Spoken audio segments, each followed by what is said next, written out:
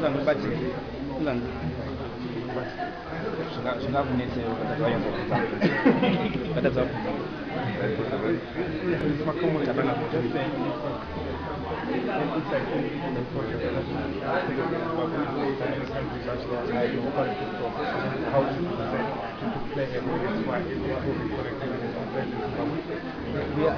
truly and proud Zimbabwe.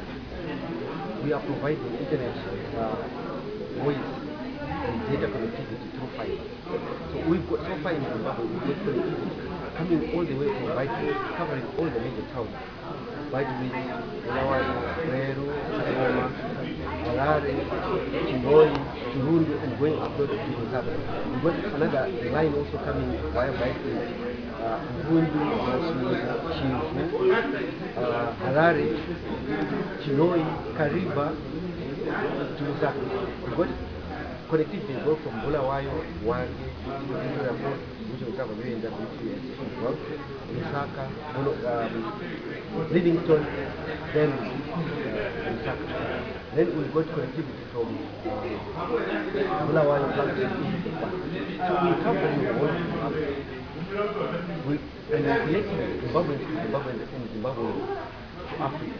Zimbabwe is the rest of the world through fiber. Fiber is technology and future proof. Yeah, maybe looking at the partnerships with government with the NW to offer economics for okay, our fiber is already there, connected from both ends, so that gives redundancy. If there is a problem on one side, there is always going to be connectivity in Victoria. What we have done is we've got fiber from Bulawayo, which comes all the way from South Africa into Victoria Falls, and the same way via across the Zambezi and we are providing free connectivity for the government, for the conference center, and for the conference venue, for their delegates. And then we're connecting all the major hotels. We have actually connected all the major hotels in Victoria Falls to fiber, so that the tourists that come in, the delegates that come in, will enjoy that. But that stays, so Zimbabwe and Victoria Falls will remain as a highly connected tourist attraction. Yeah, maybe from all those projects, how much has been invested? You know what, for the local, the initial investment for the local outlay is in excess of 80 million, but it's growing by the day because now we're connecting suburbs, we're connecting fiber to the houses, fiber to the offices, fiber to the roads, fiber to various institutions. So yeah, the initial was about 80 million, but it's growing and increasing by the day. Thank you so much. Yeah, I think I just add on the question. Let us look at the prices today of fiber. Because people were going to reach the household, we're going to give the benefit, showing that looking at the prices as a large business. At the moment, to be honest with you, the truth of the matter is, for the high density area, the most cost-effective way of connecting them is through Wi-Fi, hotspots. For example, think of like Glen High Glen. What we plan to do is just put Wi-Fi hotspots at High Glen, and all the people of Glen or around there can come and enjoy it. So yes, the price of connecting to a house to the city at the moment is prohibitive. So if you think of a household like Uduriro at the moment, they might not have need for Wi-Fi or internet usage throughout the day. But when they need it, they put it at the center where they use. Maybe a bit of intervention on these CBDs. We have seen new fiber, you've been laying fiber, especially in the CBDs. Most companies are now connected, but the cost of actually connecting to the nearest point is too high. Do we see that going down? Oh, that is definitely coming down. You see, what happened is, the first people that we connected, if I was connected from here today, which was 5 kilometers, 10 kilometers, unfortunately they bore the brand of that. But when you're connecting you and your 500 meters, I think actually all those that are within 500 meters, we're connecting for free. We're now here, we're connecting for free, yes. Yeah, we're connecting for free now. Okay. Yeah. So you're only going to be paying the charges of the actual We've usage, already, not the connectivity. yes, we will but make, the meters we will, themselves. we will make our money from the usage, and we trust that as we connect more and more people, more and more people use that, and as people, more and more people become technically savvy, you know what, they use more and more capacity. We will make our money from this. But all those who are close to our fiber, we're connecting for free. Okay. An interesting point that you raised, oversharing infrastructure. Do you see Zimbabweans at the end of the day? Do you think they're going to be sharing the backbone, the infrastructure, especially fiber as a You know what? backbone? I don't want to call it backbone. All we're doing is we're connecting our clients. Yeah. Now, if I've got a business case to connect to you, and my colleague next door does not have a business case to connect you, then we don't share. If we both have a business case to connect you or your area, then there's possibility of sharing. We're always open to sharing. But the thing is, because of the differences in business cases, it won't happen all at once. And like I say, you know what, we would have wanted every little organization in Zimbabwe to bind and come and become one and make it easy. But the way of the world doesn't work like that. But would that also not make fiber very expensive when each and every single IAP is changing its own? No, we're competing on price. We're competing on price. I've got my fiber and you've got your fiber. And you, okay, the first thing is the price is regulated. But because I want to beat you, I'm going to price mine down. Yes. But what do you think? What happens if you and me build the fiber together? We collude. We'll fix the price. Do we have to reduce it? But if I'm competing with you, because yours is lower or yours is better quality, I'll have to reduce mine. Yeah. So in other ways, that will actually force competition to make everything out here. Yes. Yes. That's the only way it works. I know people look at it differently, but if you collude and you work together, prices don't come down. Most people think that the cost of actually laying the infrastructure is too expensive. So at the end of the day, the customers will bear the cost. You're actually going to extend the operational cost of fiber. The more clients we connect, the lower the price. But also, the other thing that people have to realize, do we all have to build fiber? If I'm building my fiber, the cost is high, I've got the money to build it, let me build. Why do you want to build it as well? Why don't you just come, you and then give? You come through mine and all you give are the, what do you call it? The services. Yeah. So others, maybe they can come as ISPs and then you provide an IAP. We are supporting majority of ISPs. Yes. Okay. Yeah. We are supporting it. Thank you so much. Continue. For how long has it been in operation? I think we started in 2010. Yes, it was 2 and a half years. 2010, 11, 12, no, more than 3 years. And then the investment so far, you said 80 million. How you managed In the excess. How you managed to secure the money? Okay, partly it was through funding and through vendor financing as well. And if you managed to recover the money from when you look at that kind of investment, it's a long-term recovery. One has to have a sustainable business case. It's a long-term recovery. You don't recover that money in 3 years. You recover that money maybe in 20 years. You said you are in operation in 11 countries. What are your expansion plans? You know what? The true vision that we've got is just to connect Africa to Africa. Can you imagine? If you want to phone Cote d'Ivoire today, how is your call routed? Possibly from here, it's routed to London because we are a former English colony. And then from London, it's routed to Paris. And then from Paris, it goes to Cote d'Ivoire. What is the cost? It's huge. But all we're trying to do is to have that vision of Cape to Cairo, Africa to Africa. And the cost of connecting now directly from Zimbabwe, Harare to Cote d'Ivoire directly is lower. Yeah.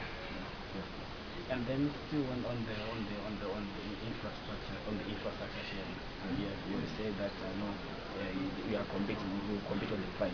But then there have been some argument that the ministry should have a policy whereby you share infrastructure.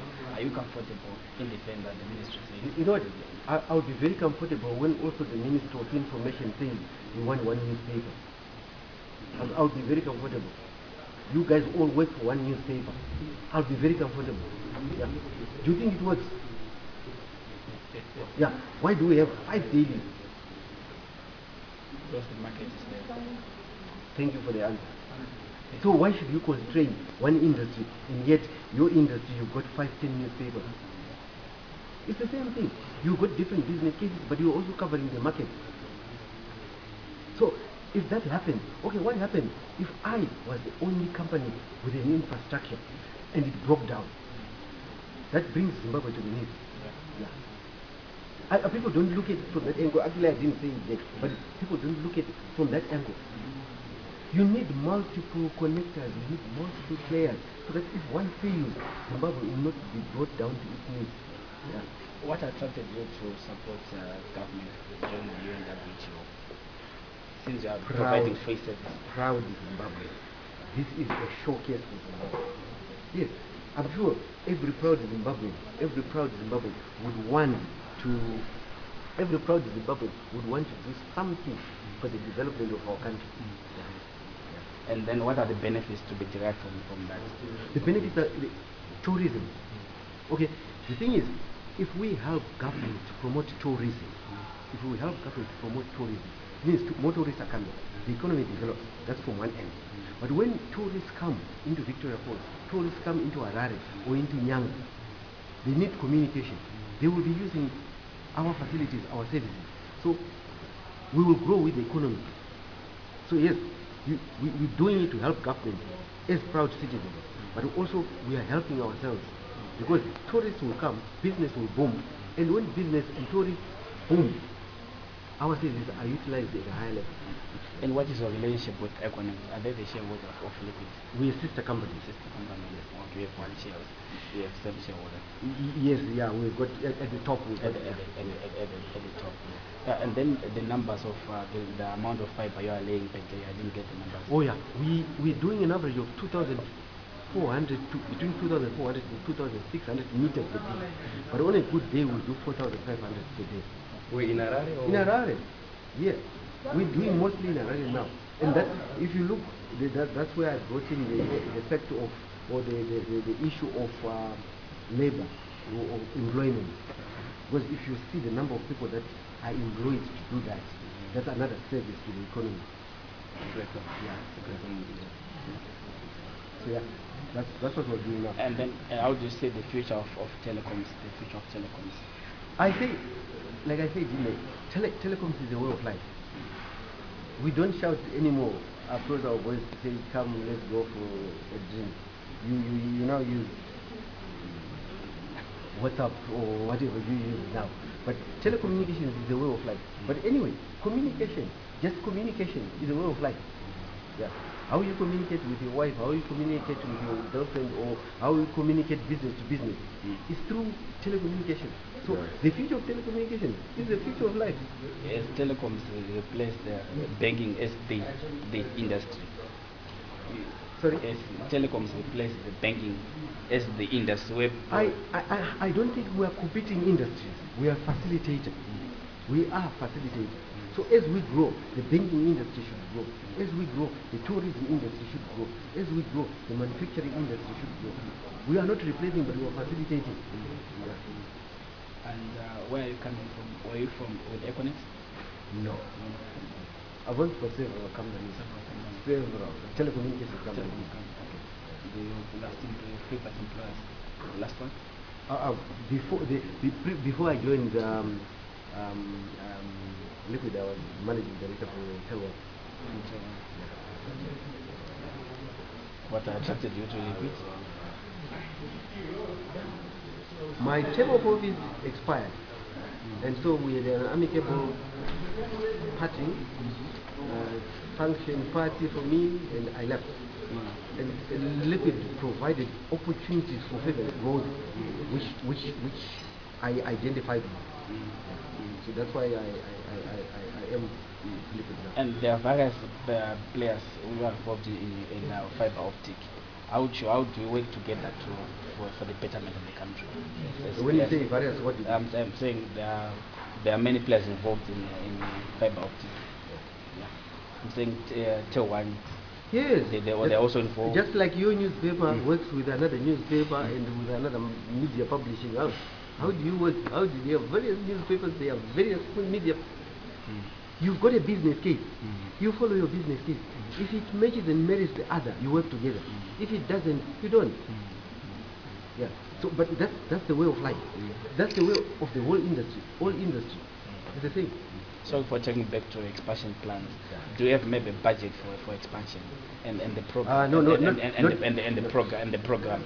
You say maybe by the end of the year we should have covered 30,000 kilometers of fiber. Maybe 30,000 houses. But in terms of budget, this is a growing. This is organic growth. Yeah. You have to keep on turning and rolling it.